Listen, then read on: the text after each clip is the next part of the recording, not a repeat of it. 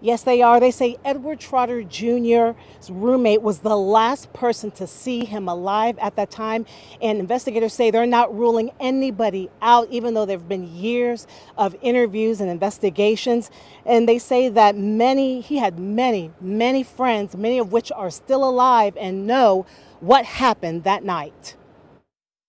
I believe we know the name of the suspect and his direct accomplice right now. That's new information coming from the Oklahoma County Sheriff's Office surrounding the death of 43-year-old Edward Trotter. It may have been 25 years, but it's been 25 years of tears and a hole in your heart. Crystal Pelfrey, just 17 years old when her father's decomposed body was found in a wooded area behind his home off Peebly Road in Jones, June 19, 1996. Mr. Trotter's remains were found a significant distance from the residence.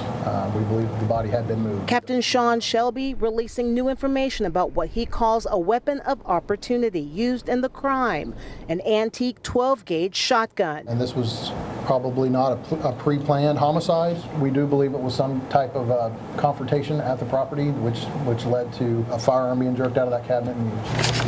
Since then, investigators have combed through hundreds of pages of evidence and interviewed many of Trotter's friends, whittling down the list of suspects to just 2. We believe that multiple people know what happened that day. And we believe that multiple people have kept that information to themselves for 25 years. Pelfrey saying after 25 years, their family just wants to know what happened and why. We want to know why it was necessary for him to pay with his life.